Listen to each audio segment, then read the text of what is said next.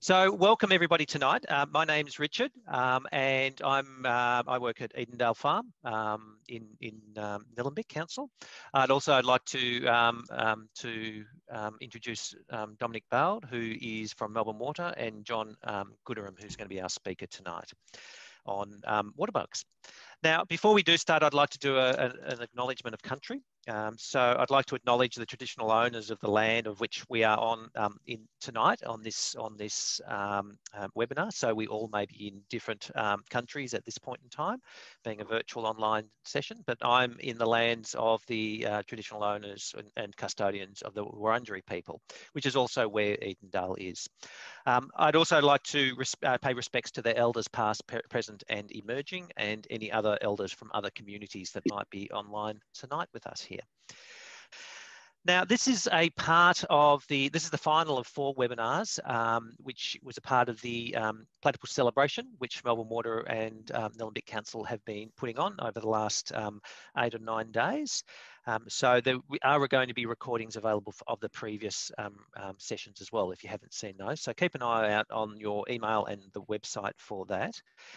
And tonight's topic is going to be looking at waterbugs and the importance of waterbugs as a barometer of the health of creeks, but also as a really important food source for all sorts of different animals within the creek systems, including the platypus.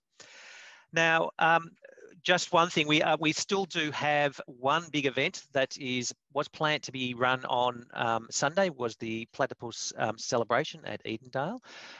It's looking very likely at this stage that is going to be postponed until later in the year, probably at winter, just due to the COVID concerns that are going around at the moment. So that is still got to be 100% confirmed yet, but it is more than likely that we'll be deferring that until later of the year. But it's also really important to recognise that both Melbourne Water and Nillumbik Council are really committed to helping protect the Diamond Creek and also all of the types of biodiversity that live within the Diamond Creek, including the platypus. And so that's what tonight's webinar is about, which is about the health of our systems, water systems, and a little bit of information about waterbugs. So, just very briefly, before I pass you over to John, I'll just do a really quick introduction about John. So John is a freshwater ecologist, and he works at the National Waterbug with the National Waterbug Blitz. He's co-authored a book called the Waterbug Book with Edward Tsyrlin, I think it is, and the Waterbug App with Michael Sharman, which is an app that's available both on Apple and Android. He's currently making short waterbug documentaries and helping people set up citizen science projects to monitor rivers and wetlands around Australia using waterbugs. So thank you very much, everyone, for attending tonight. And I'm just going to pass you straight over to John, who can take us through for the rest of the evening. Thanks, Richard. I'll do some screen wrestling and see if I can pop my show on. Here we go. How's that? Looks good. It's not me, it's a screen. I apologize for this being a PowerPoint presentation, but your options were fairly limited. They were either the PowerPoint with interesting bugs in it, or just me standing in an office waving my arms and possibly doing bug imitations, which, you know, has its appeal under certain sort of circumstances, but, you know, doesn't really fill an hour and isn't actually as informative as it sounds. The thing I sort of normally talk about tends to just be waterbugs. So I'm being stretched a little bit outside of my comfort zone here. So if I make any factual errors, feel free to rub my nose in them at the end in question time. We'll also use question time at the end, I guess, if there's stuff that I've not made clear enough, or if it brings up stuff that you've been thinking about and you'd like like an answer on anything sort of waterbug related, bombard me with those. Probably as you think of them is the way to go in the chat, and then we'll mop them all up at the end if that makes sense. Yeah, that way you can get it out of your head when you think of it, and we'll do our darndest to get back to it at the end of the session. Richard, that audio is okay if I just soldier on regardless? Yep, sounds good. Awesome, cool. So I, being a waterbug person, don't have that many good pictures of platypus. So I've not only drawn them, I've animated my own platypus because they're quite difficult to go and see. You have to get up either early in the morning or late in the evening, as many of you probably know from the various other bits and pieces of talk that you've had in this series. what I'm going to try and do, I guess, is to introduce you a little bit to their dominant food source. One of the cool linkages, I guess, that's unquestionable between platypus and waterbugs is that they do have a very solid linkage, and it looks a little bit like this. Just to give you a feel for the relative sizes of these animals, the fellows I like, the waterbugs and what have you, are the sort of cluster of little things on the left there, and the platypus is on the right. And that's roughly the proportions that we're dealing with. So we're looking at an animal that is much larger than most of your average waterbugs. And generally speaking, this is the form of their interaction. One will eat the other. There isn't a lot of it just doesn't go the other way. There are very few no waterbugs that I can think of that eat platypus. It's a very much a one-directional sort of relationship they have. I have a colleague that spends a lot of time up to his middle at the dusk and dawn in a river around the corner from where I live in Hobart, rivulet called Hobart Rivulet. And he's caught on footage some awesome bits of sort of sequences, I guess, of platypus foraging. If you have a bit of a squiz at this is Pete Walsh's underwater footage using a GoPro of several of the little platypus in Hobart Rivulet foraging.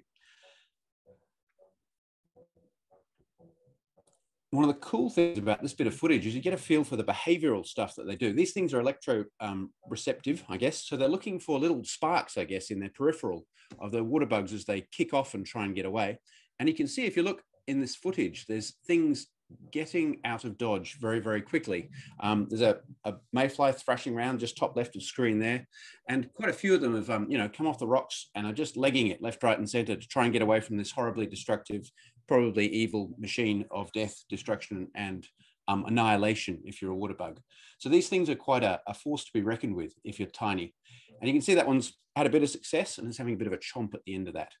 And one of the things that the platypus will do when they chomp down on a series of waterbugs is that they'll squish all the soft parts, and then they'll throw all the slightly harder parts to what they call cheek pouches just on the sides of the animal's mouth.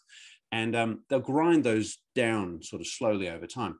One of the cool things about the cheek pouch stuff is that if you have a relevant permit and you go grabbing platypus, you can scrape the cheek pouches out and have a look at what it is that your platypus has been eating at these things. At the end of this, I guess, if you're interested in that sort of footage, and Peter's taken thousands of hours, you don't have to watch all of it, but he's got some awesome highlights videos. And this link here goes to the middle. That bit of footage was in the middle of a talk that Pete did that was just basically about the ecology of the platypus in Hobart Rivulet and the stuff that he's observed over time. So it's worth a look if you have an idle half an hour or so. There's awesome bits of footage in there. He's managed to get some really, really good stuff over time. Oh, there we go. Stop it, John. Be a professional. So waterbugs basically fill in, if you can think of riverine ecosystems as they possess a food web just like any other chunk of environment that you can think of. There's a savanna food web, there's jungle food webs, there's lake food webs, there's deep sea food webs, and rivers have their own food web as well. And they tend to be made up with, I guess, if you guys can see, I'll zoom into various bits, but you can see most of the waterbugs tend to be down this part of the food web. They get by on decomposing leaves, periphyte, and that sort of stuff. And they also sort of, I guess, are represented by a number of predators, which are these sorts of critters, waterbugs that eat other waterbugs, I guess. But all in all, they're a beautifully diverse sort of set of critters. And I guess that's one of the things I want to get across today is that when you talk about platypus food and stuff, it tends to, I think it's demeaning to waterbugs personally. And what you're missing in that is, yes, they're little bite-sized snacks that keep your platypus going, but they are also an amazingly diverse little ecosystem that has all sorts of little niches that it fills. And hopefully today with this talk, I'll give you a bit of a feel for what that diversity looks like. And it looks a little bit like this, I guess. In this slide, we've got all sorts of beasties. There, top left, there is a flatworm, probably one of the more base or simple organisms that you might get in a river. In the middle, down the bottom left, we've got a couple of water mites.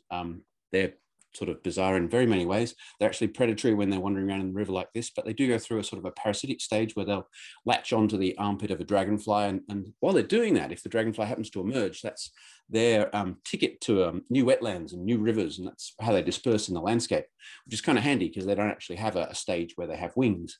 So, you know, little bits of ecology like that are kind of cool and a little bit more complex and fascinating than I think you'd probably give them credit, just eyeballing them while they're little red dots hooning around a plastic teaspoon when you're doing water watch.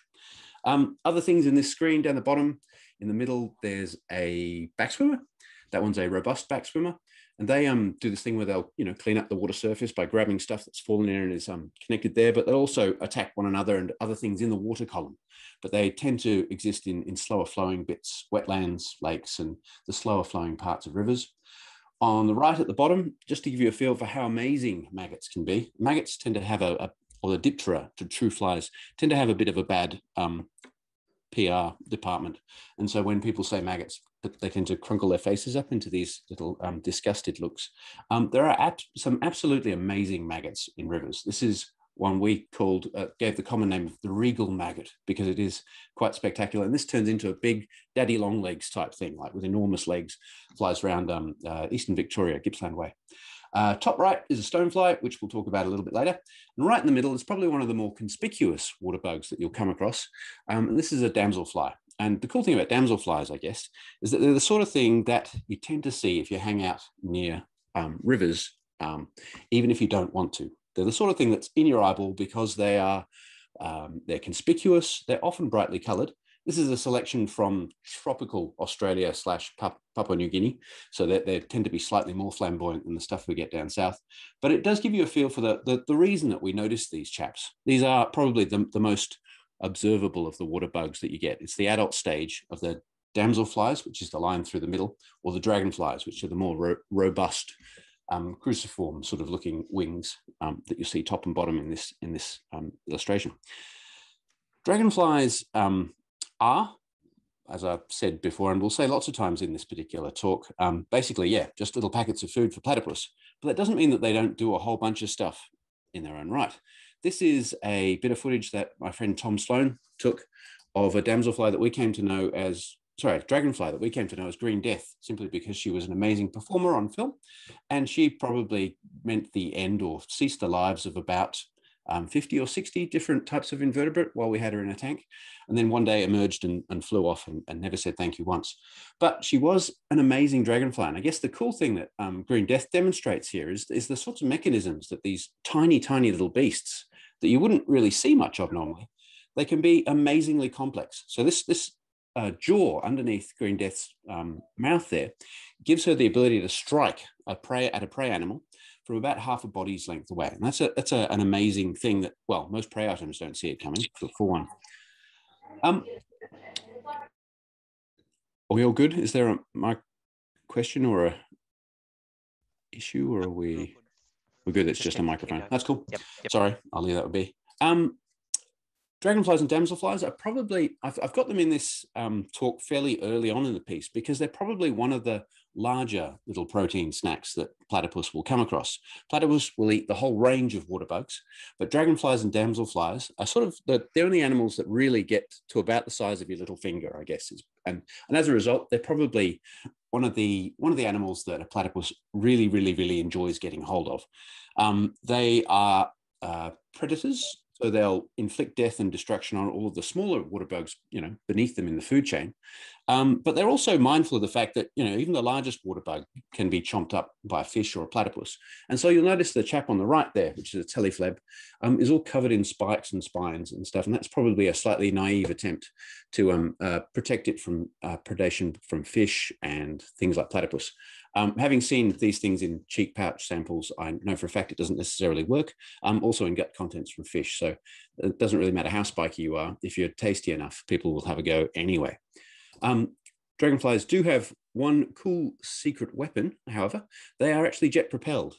So when they're running away from stuff, I think you'll may have noticed in that platypus video, a lot of things were undulating a bit like dolphins and trying to sort of swim their way away from the impending doom that is the platypus. But dragonflies, when they get spooked by something like a platypus or a fish, can actually jet propel themselves away by shooting water out of their anus. And they can do this because they breathe through gills that are actually in their anal cavity. And so that breathing, by sucking the water into that cavity, then removing the oxygen, if you do that really fast and under pressure, you can jet away from impending doom, which is kind of cool.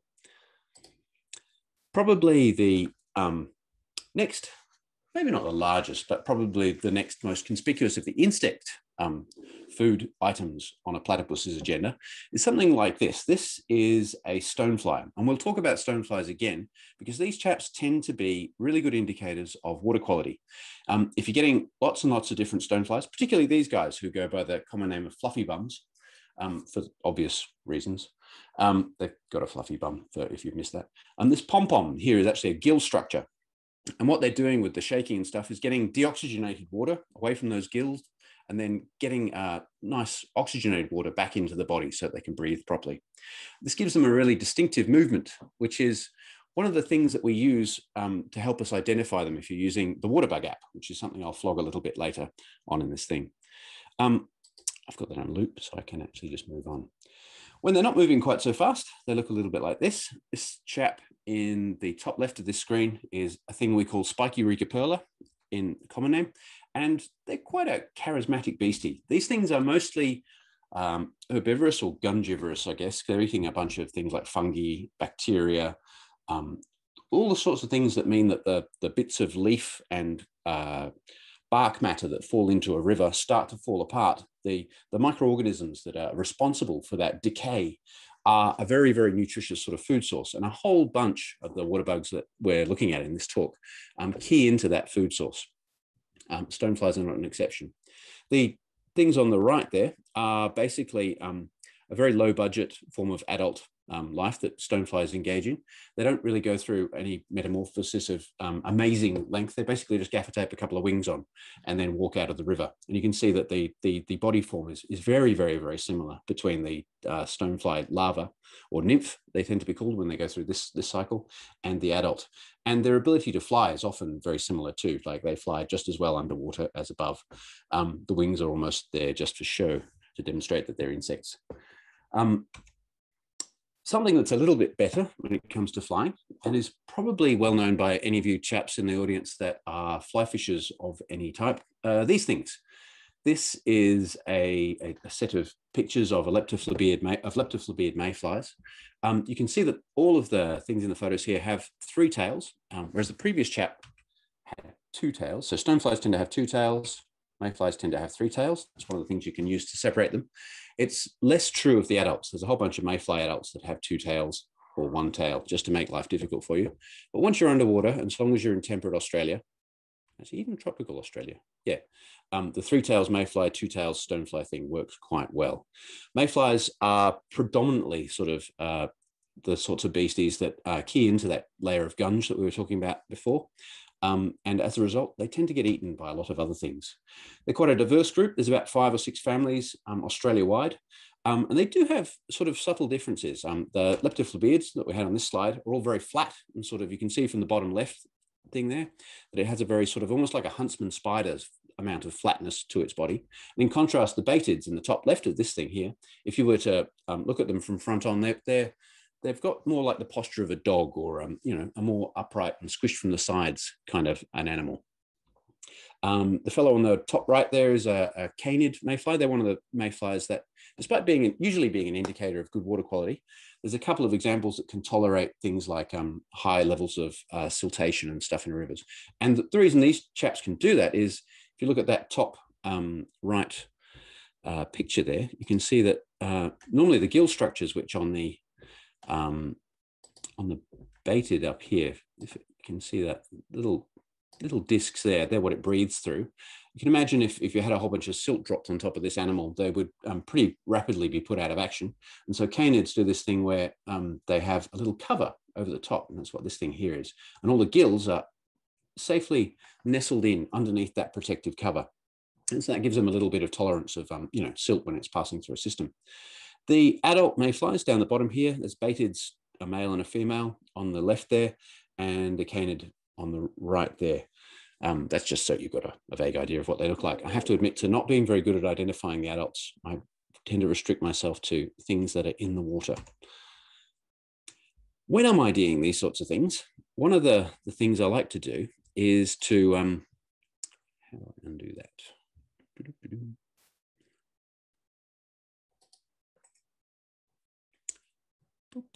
Pointer options.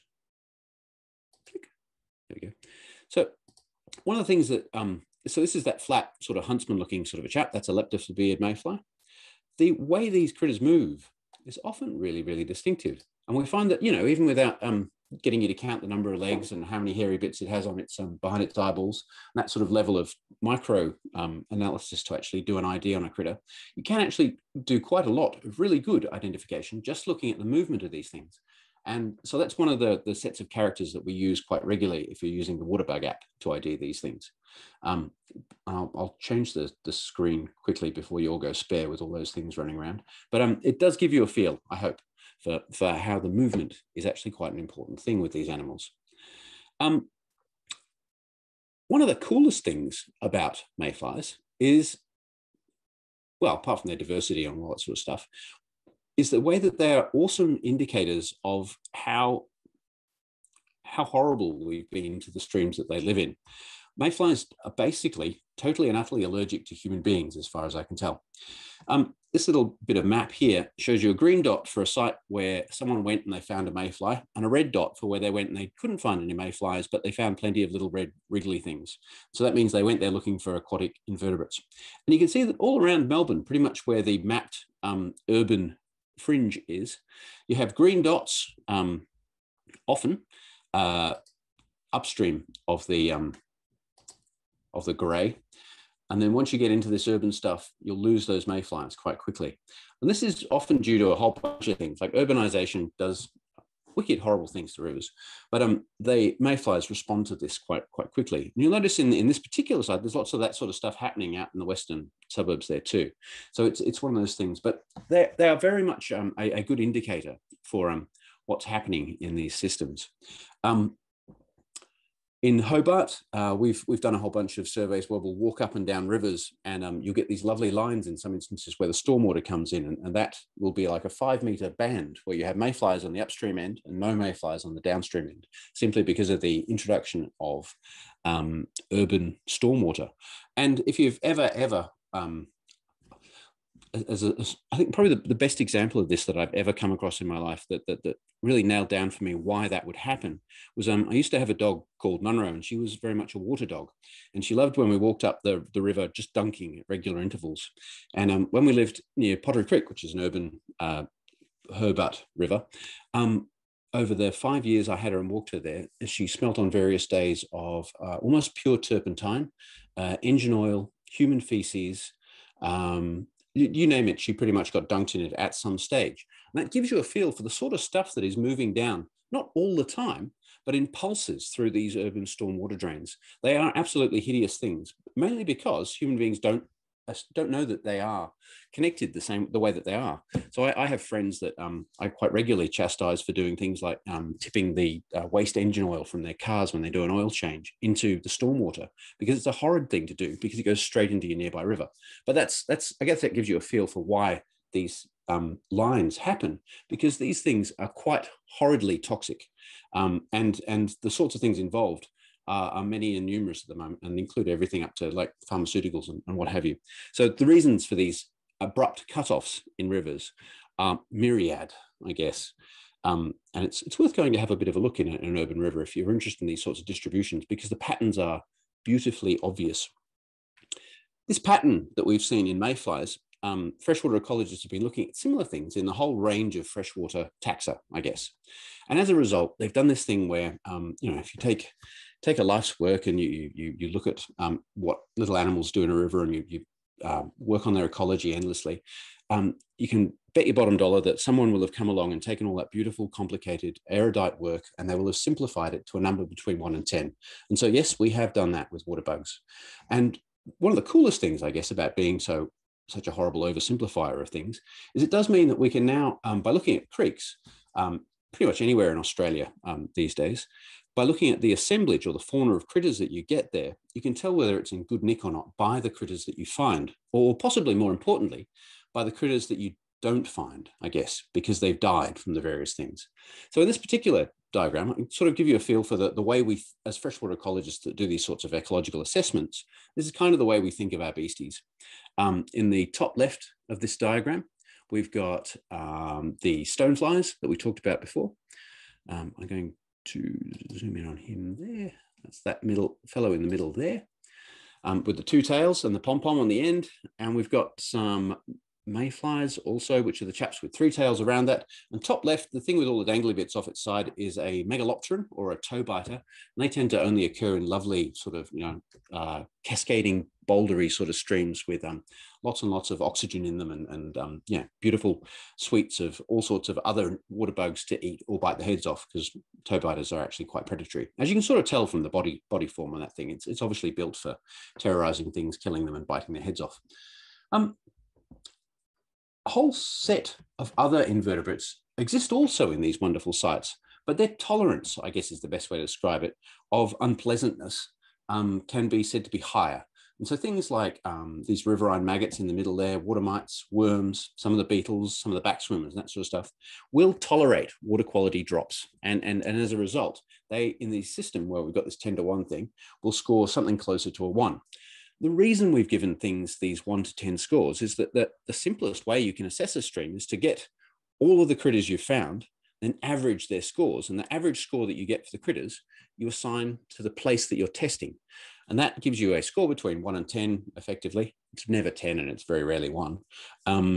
That tells you a little bit about the health of the river that you're in. The system that uses this best in Australia is referred to as the signal systems, SIGNAL. And we've modified it a bit for the citizen science stuff that we do, and we call it SIGNALT with a T on the end. All of that can be explained in the methodology type stuff that is attached to that method if you want to head down that path. It's all related to that Waterbug App ID stuff that we're talking about. Amongst the critters that are sensitive, so up that 10 end of the spectrum, we've pointed at stoneflies, and we've had a bit of a look at mayflies, and they're both indicators of good water quality. We talked a bit about dragonflies and damselflies, and they tend to hang out more in the middle, so their gill systems are better put together, and they can handle a little bit of impact. But one of the other critters that is an indicator of good water quality, but also features apparently really, really, really heavily in platypus diets, just to link it back in so that I get paid at the end of this, are the caddisflies. And caddisflies are one of my favorite water bugs. And they're my favorite water bug because they're so incredibly diverse. So within the order Trichoptera, which is the caddisflies, they have a whole bunch of different body forms. They can have critters like the fellow at the top right there, which is a hunter caddis. You can see his front legs have been modified into shears or scissors for chopping chunks out of prey items. And compared, he has no case, so he's a caseless or a free-living caddis. But many of the caddis are kind of more famous, I guess, for doing this thing where they build a little protective case that'll go around their body. You can see from this diagram on the left there that they're very much the same body plan, and all that you've got is the big abdominal hooks, which are sort of like grappling hooks for grabbing onto stuff and helping you move around in the stream. In the case of cased caddises, that's always say that. The case of cased caddises, that large hook at the back gets reduced into a small thing like this, which is, I guess, more like a Velcro hook. And that hooks into the silken lining on the inside of each of the cases. The tiny, tiny fellow, you don't get a good feel for the size here. The chap in the bottom photo there is probably about the size of 2 pinheads, maybe 3 pinheads put together, whereas the chap in the top there, the hunter caddis, is probably, that's in an ice cube tray, so you can see the size of the square. So it's considerably larger than the micro caddis, as they're called, down the bottom there. They give you a good feel, I guess, of the range of beasties there. There are also a whole bunch of quite specialized and awesome caddisflies that you can find in rivers.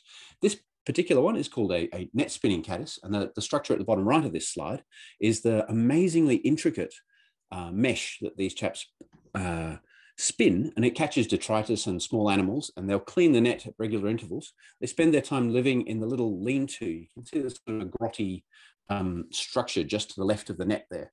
And that would be where this fellow at the top would live and spend his days, just popping out whenever some nice tasty bit of grot gets caught in the net, and then cleaning and meticulously repairing that, because often the bits of grot that come through are bigger than the net and they'll get smashed up. These things, once they've matured, pupate, and then they turn into a moth-like thing. Fly fishermen go nuts over these things because they mate in huge sort of swarms that bob up and down over the top of the water, and it drives trout nuts because every now and then one of the females will dodge down and try to lay eggs in the water, and they love going a mouthful of them there. And so they're quite a great thing to make flies imitate. They've got interesting color patterns. They're a little bit hairy at one end, so they're just a perfect thing to try and imitate with a tuft of chicken and a nasty big hook. So they're, yeah, one of the darlings of the trout fishing world. They're also, I guess, one of the simpler body plans for the caddisflies. Actually, that's not true. They're all fairly simple body plans, but we're probably one of the simpler structures that they build. Some of the structures can be actually beautifully ornate. This is a Ocetus, which is a predatory caddis from sort of slow-flowing areas. This is definitely in your part of the world. It's all through Victoria in various stages. It tends to hang out in the sandy, silty parts of pools and races around, once again, like many of these invertebrates, biting the heads off other smaller invertebrates. You can see from the mandibles on this thing, which are just there in front of the eyeball, that it's quite well kitted out for that sort of thing, and is a fast-moving sort of a predator. One of the coolest things about this particular genus, Ocetus, is that it comes in sort of different case styles too. This is, in the background there, is what we call a log cabin caddis, and it's the same genus entirely. Once again, it has those huge mandibles and is quite obviously likely to be a predator of, some critters. And it does this cool thing where, rather than having a sand grain case where each of the grains of sand is stuck together meticulously with a little thread of gluey silk sort of exudate from the just underneath the mouth parts, it actually chops lengths of weed and puts them together in a log cabiny sort of structure like this. I've also dropped in Canoda plicata, which is a species we call the shingle caddis in Tassie, because it has the same technique, but it uses a totally different structure. And you can see that little case there is made out of shingles. And this is what gives this caddis the name the shingle caddis.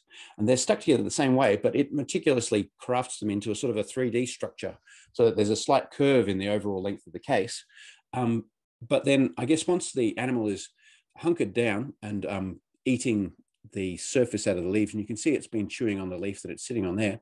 But this case does this beautiful thing where it protects its head entirely. So it looks for all the world like its surroundings. And it is much less open to predation because it's got its entire body sort of covered over. So these structures are amazing. And caddisflies, sort of once they've run the course, tend to pop out looking something like a moth, but with enormous mouth parts. You can see in that bottom photo there, the labyrinth is absolutely ridiculous on these guys.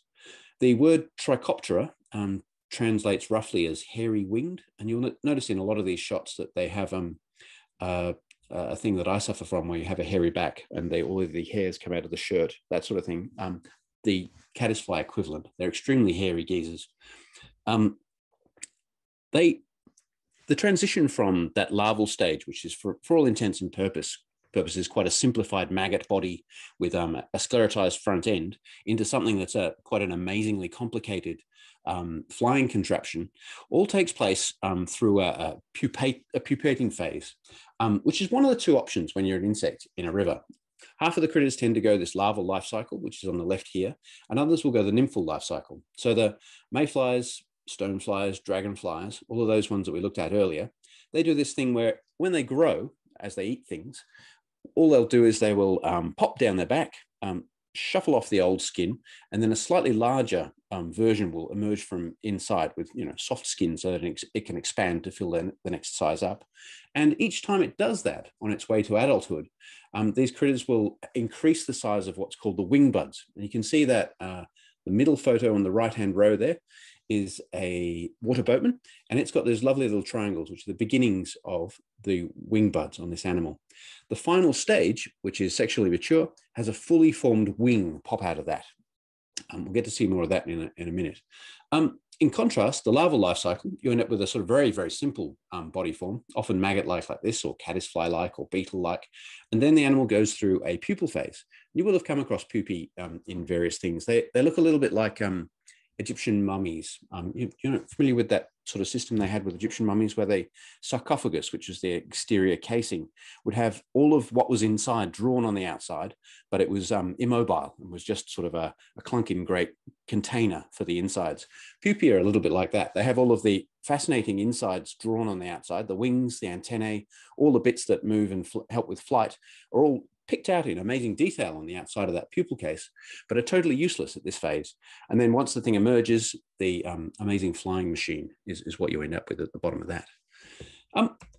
Emergence is possibly one of the most painful looking things to go through that I've ever seen. This is a caddisfly emerging from the side of a rock. And you can see it's dragged itself out of the water, split down the back, and then is now pumping its thorax full of all its blood so that it can squeeze out of the old skin. It's also at this stage shedding the insides of all of its breathing apparatus. So many of the aquatic insects do this thing where they have tracheal lines that go inside their body. You can see them, the little white tangly bits just underneath the animal there. They're the insides of its lungs effectively, and it sheds the interior of those as well. Lungs in a very loose sense of the word, they're actually just holes into the animal that allow air in. But yeah, it does look like it's a fairly comprehensive little setup. And then once they're at this stage, the wings will dry. And once they're fully crunchy, they can take off and fly usually into the riparian zone, where they'll breed, reproduce, and then come back and lay eggs in the water. And that pattern is pretty much solid for damselflies, mayflies, dragonflies, stoneflies, any of the sort of more traditionally insecty looking critters. And I guess that highlights something I'll bang on about a bit later in this talk, and that is the importance of not just habitats in stream, but if you want these critters to persist and to be there to provide, an amazing smorgasbord for your platypus, you also need to have a reasonable amount of habitat on the sides of a river so that the adult stage of many of these insects is catered for and they can reproduce successfully and, get offspring back into the river.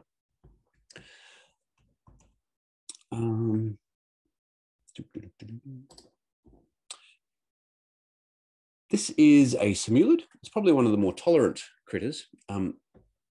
What it's doing in this particular talk, I guess, is just representing that it's not just amazing things with legs that all look very, very similar. I find that stoneflies, mayflies, and dragonflies, they all have a very similar look about them, have a very, very distinctive body plan that they all sort of adhere to.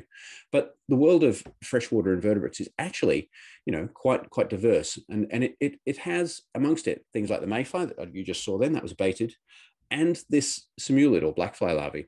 And it is about as alien as you can get. It has a bunch of little hooks on the posterior end and a silk secreting gland at the front end. And once it's found a spot for eating, it unfurls these amazing antennae that are like big moose antlers that it uses for filtering the food from the water as it passes past. So the body forms on these critters are actually quite drastically different critter to critter. This is an amphipod, or it isn't currently, but it will be in a second. That's an amphipod there. These chaps are a crustacean, so they don't do the thing where they emerge and fly off. They'll be in the river for their entire life. But I've put them in there, I guess, to give you that feel once again for the diversity of the body form in these things. In our rivers in Tasmania, in many spots, those amphipods will be one of the dominant life forms, and they will basically spend their time shredding all the leaf litter that comes into the river into smaller and smaller pieces and eating it as it decomposes and processing it. And I think in Hobart Rivulet, many of the platypus, one of the main food items that are turning up in their cheek pouches is amphipods. To identify many of these things, I can point you at this thing. It's an app we put together. It's worth having a muck about with. Most of the levels that we identify that I've used when I'm talking about bugs in this thing are identified through this app. The coolest thing about this, though, is that it actually allows you to enter data as a citizen scientist that can then be mapped and give you an idea for, whether bits of your creek are knackered or not. And the next bit of the talk, I'd like to just dwell on that assessing streams thing just for a little while, if I may. This is the results from a little Waterbug Blitz that we did, I guess, on that river that I was talking about that Monroe, my old dog, used to get all sorts of unpleasantness in. And just to talk you through this map, the sea is on the right-hand side, the mountains on the left-hand side. And Tassie does this beautiful thing where our things are awesome to things are horrible trajectory all happens very, very, very rapidly, because we have basically got national parks in town and then the city all in the space of about 10, 15 kilometers. So the river goes from being wonderful to being horrible in a really, really, really brief amount of time. In contrast, many of your rivers in Victoria are much more long, sprawling things that have a bigger run. And so the degradation happens over a longer length of time. In this particular one, we started down near the river, and you can see the little arrow there says that we've got 4 taxa, which isn't a hell of a lot. And using that signal system, we ended up with 1.5 of the in the signal score. By the time we got to the top, we got many more taxa and a much better score. You'll notice that some of these arrows that I've got in this are red and some are green.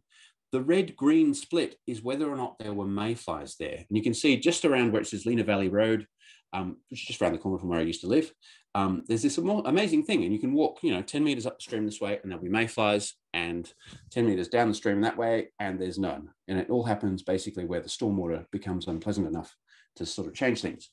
When you use the app, it does this thing where it summarizes things, I guess, like this. This is the site from way down the bottom of Newtown Rivulet, where we were. And this is what happened at the top. So you can see instantly that there's a difference in diversity, all sorts of different critters. And that sort of all gets spat out as a number using this sort of a thing. This is just serving suggestions, but those numbers that tell you how tolerant a critter is are on the right of these boxes. So an 8's a good scoring animal, we'll let the mayflies there. And something like a worm tends to score more like a 2. And as a result, if you've only got 4 critters and they're all low scoring, you end up with a signal score, which is quite low. It's a very, very simple system. And it's basically using this pattern that I showed you before.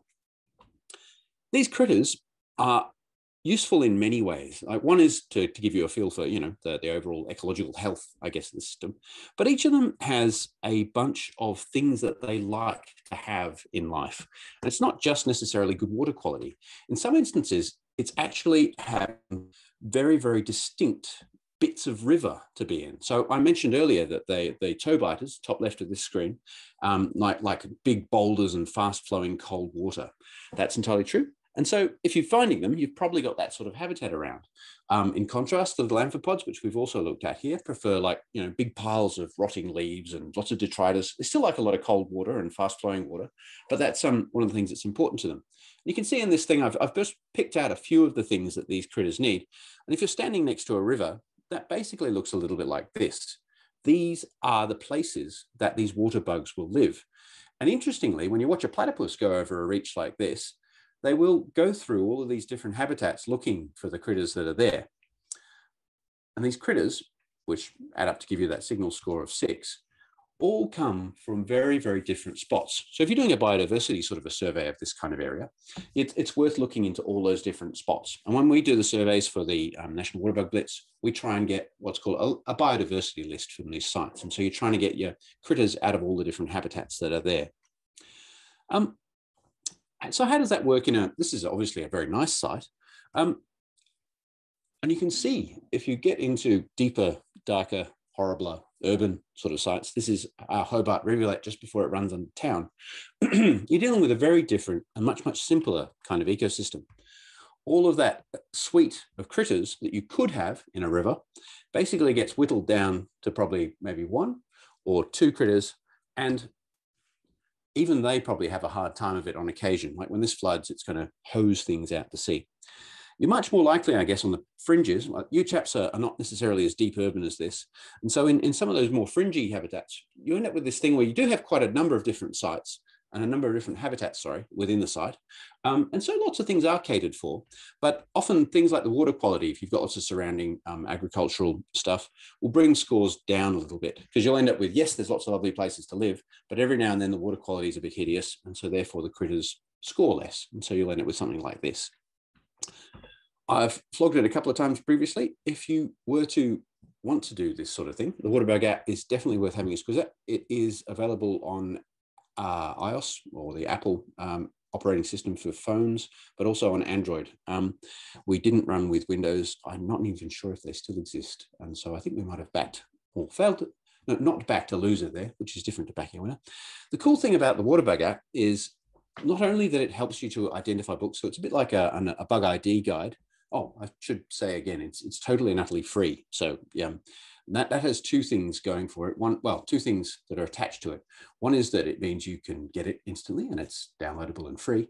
The bad side to that is that there's no money associated with it. So when we have bugs, they tend to, errors, you like to use the word term bugs when you've got an app that deals with bugs, because it gets confusing when you're talking to the IT guys.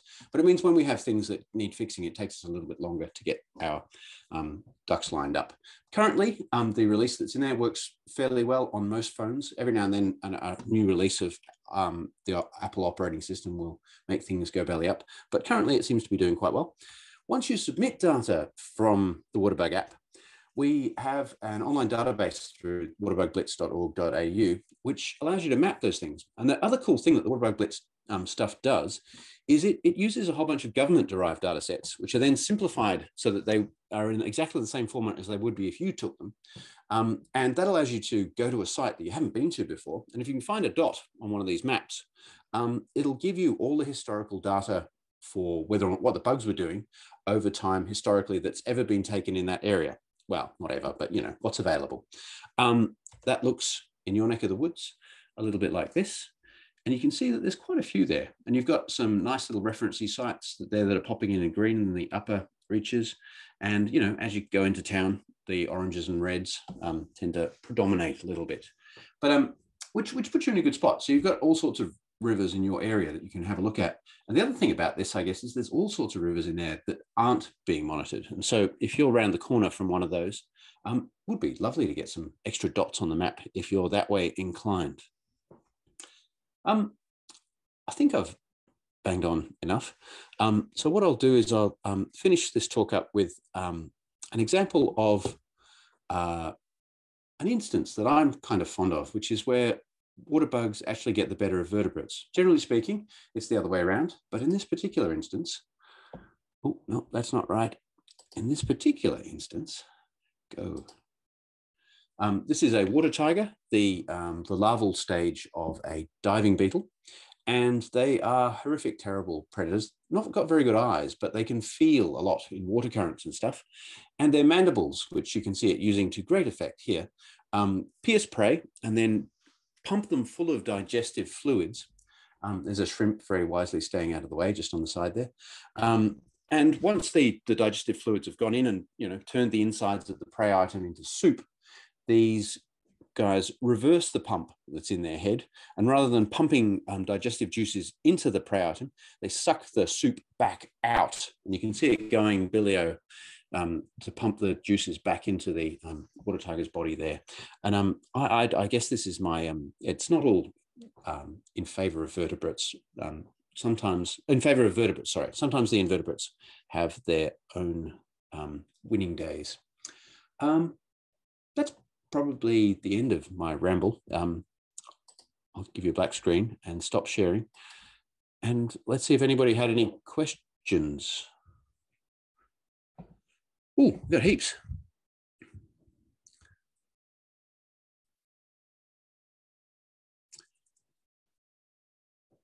What's the best way of doing these questions? I can read them. Oh, sorry. I just realized I was on mute. I was supposed to be reading the questions, but I didn't turn mute off. So if you don't turn mute off, you can't read the questions. Thanks for that, John. That was a really inspirational talk, and on an area that I'm learning quickly about and my traditional knowledge base hasn't really covered. So yeah, I found it very interesting, and the water blitz sort of strategy and that community engagement and citizen science stuff, empowering sort of local people to get involved in you know, environmental related things is really awesome. So, and yeah, it's as I said before, it's not something that I've really had a lot to do with, but sort of inspired me to get a bit more involved in that space. I'm sort of traditionally a bit of a terrestrial character, but but Melbourne Water is obviously water related. So I've only been here a bit over 2 weeks, but yeah, so getting a bit into the hydrological scene, which has been good. But yeah, so I'll read a few questions out. I've got 2 so far in the chat. This is from Elva. Is there any relationship between case moths and caddisflies outside of being insects? Case styles in the moths are also as varied and interesting due to design and material. Also, do you find aquatic moth larvae or larva? Sorry, question mark. Cool. So I guess there's a couple of answers in there. Yes, you do find aquatic moth larvae. I'll work them backwards because I'm contrary like that. And there's sort of two different body forms to that too. There's ones that live in riffles in sort of probably northern Victoria up, and they tend to do this thing where they'll build these cool little silk tunnels over the top of a rock and then run around underneath them, not having their heads bitten off. And then when they stick their heads out from under this awning, they chew down on the brown fuzz that's on the rocks there and then disappear under the awning again, which isn't a particularly caterpillary way of life. The other ones that we get often in wetlands and what have you, and they'll make a case very much like a caddisfly. So once again, you're absolutely right with the way you've pegged that similarity between the two critters. And evolutionarily, they're thought to be very close. So the Trichoptera and the Lepidoptera share a common ancestor when you look at fossils and what have you. So it's very much the same sets of genes. It's bizarre that they have a behavioral similarity as well as all the morphological ones. And you do find that the cases are very, very similar. I like to refer to case moths, the caterpillars, as land caddis, and that gives terrestrial entomologists the shits a bit. But I think it's every bit as legitimate as the reverse. Let's do another one. All right. So this is a question from Richard from Nillumbik Council. How many life cycles would a water bug complete in a season? Depends on your critter. So say you were to grab a bucket of water and carelessly leave it outside and you didn't get mosquitoes, you just got red wrigglery type things in the bottom or bloodworms, they can rattle off pretty much one a month almost. So that's a really rapid life cycle. In contrast, things like your dragonfly larvae will probably take a year, sometimes even two in alpine areas and stuff like that to get there, to go through from egg to breeding adult. So it's very variable, but it generally and on average is this lovely seasonal sort of a thing. So we can do this thing where we head out in spring and most things are at about the right size that you can look at them, because most things are sort of annual. Yeah, so it's variable, but we take advantage of some of the averages in that setup. And another question from Richard. Sorry if I missed this. Do water boatmen and back swimmers fly as adults? They absolutely do. And they were the scourge of plein air dining up in Shepparton for a while there. You know, that stage of dining where people had the enormous white plates with very small amounts of food in the middle. Apparently the UV reflectance on it is exactly like a little puddle of water. And you'd be eating outside near the river up there, and you'd have these things coming in at 100k an hour and bouncing off your plate, making awesome noises. But yes, they're very mobile, very, very, very good flyers. And all they're doing, I guess, at that stage is, I don't think they like to do it all the time, but they definitely do it to disperse. So once your puddles start to dry up in the landscape and you've got to get out and get to somewhere better, they take to the wing and we'll go quite large distances. So they're very competent flyers, both of them. Awesome. Can I ask you a question, John? Yeah. Hi. Hi. Why is it that scientists that catch fish have to record what fish they catch into a database, but bug people don't? Because we're missing out on all that data. And do you think we'll ever have to? I think it comes down to ethics, because water bugs don't have souls. Might have been. Yeah, they don't have rights. They've got no rights. That's it. So it's frustrating because it is frustrating, and it is weird because we have. It's not like we haven't got a shared taxonomy, so it would be easy enough to automate. Do you know what I mean? Like that. Yeah. The Atlas of Living Australia has this beautiful thing where it smooths stuff out. All of our data, is compatible with that. All the stuff you probably collect is compatible with that too. Don't know. No. Okay. Human beings, gah. Looking at your map and just going, I probably have data on those rivers, but what are you doing? Sit down and swear at my app for an evening. Look, I still use this. We've got to update that. Yeah. And then I'll have... No, it's well used. Cool. Thanks, Kylie. We've got another question from Elva. Mm-hmm. Do platypus eat cicadas? Another similarity between water tigers and antlions, including compound eyes. I am seeing so many similarities and love the land caddis reference. Cool. If that can take off, my work here is done. I'm not sure that. So trout fishermen do this thing where, because they're trout fishermen, they're allowed to kill the things that they catch and therefore gut them. And so there's all sorts of incidents of lots of terrestrial insects that have been sampled in trout. Killing and gutting platypus is frowned upon, which I'm okay with. I think that's a totally reasonable stance. But it means that we haven't got all that large amount of information. And to see when something happens infrequently, you need a lot of data, I guess. And so there's nothing that puts terrestrial insects into the platypus diet. It's not in any of the studies I've seen. There's a bunch from the Shoalhaven system, there's a bunch from Victoria, and there's a couple from Tassie, and there's nothing terrestrial getting in there, which is interesting, because I reckon when you get those huge flights of insects, like you're saying with cicadas, similarly with gumleaf beetles, they all fall in.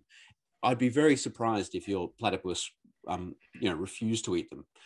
They're very much little shoveling machines. And when you watch them foraging, like in that first video, you can see that they're putting a lot of effort into eating it, and they would not turn aside an extra mouthful, I don't think, if it just happened, just because it was a slightly drier mouthful. And I guess the similarity between water tigers and antlions is very, very true. They're all very simple larval things, though, and they tend to all look the same. Unfortunately, like just most of the things that go through a larval stage and are predatory, there's only really one set of body forms you can do it with, like squidgy garbage bag style body for expanding once you've eaten things, and then like a nasty, aggressive, positively medieval front end for killing and dispatching things. So they do tend to all look much the same because they're doing the same job. Yeah. There are actually antlion-y type things in water. So that same group of animals has got aquatic representatives too. So, and they look much the same as well. They don't dig conical structures in the water though, because it's not possible because of physics. We've got a question from Warren. What kind of areas do water boatmen live in? Slow flowing generally. So wetlands are awesome. Disused swimming pools are awesome. Dams, those sorts of things. Because they are sort of propelled like a little boat, they've got all these wonderful swimming hairs on the ends of their legs that make their legs paddle-like in the way they get through the water.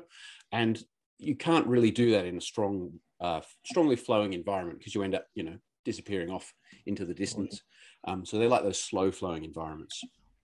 Still with open water, like they don't like a waterweed choked dam. They like something with lots of open areas to get about in.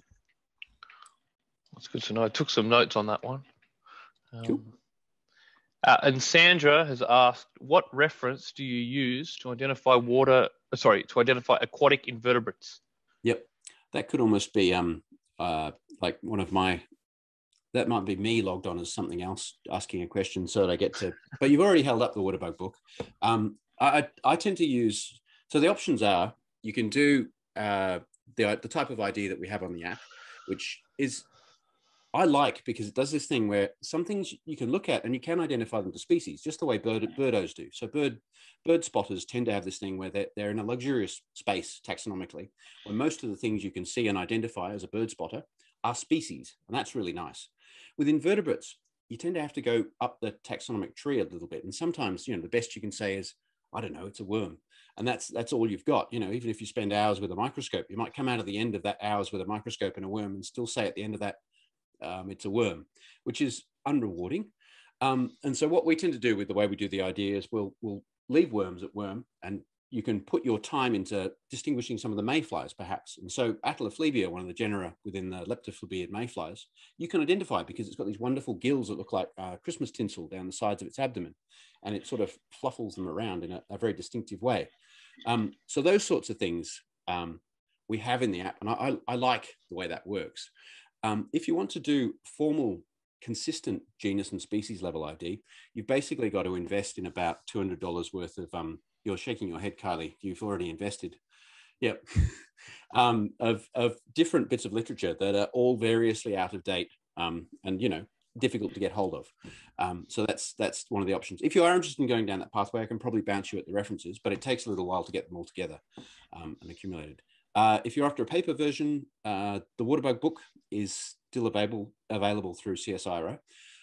That's the one that Kylie's got up there. The other thing that you can use is the paper version of the app exists too, because I'm a bit of a Luddite. I refuse to use the app when I'm in the field. I actually printed out the app, if that doesn't sound, that does sound really dumb actually now I've said it out loud, but I have a printed out version of the app sort of that I use. And you can download that from the waterbugblitz.org.au website. It's called the ALT keys, and it has all of the differences between the animals there in a paper version. So you can print it out at Officeworks and flip through it to your heart's content. And it's, you know, yeah, the same stuff, but in a paper format. And I'd recommend that, I guess. It's kind of cool because it's free as well. So free is good. App is free. Paper version is free until you print it out. The printing costs a fair bit. So if you work in an office environment and it could be legitimately considered something you could print out at work, do that. Oh, thank you. Cool. Put that there. That's awesome.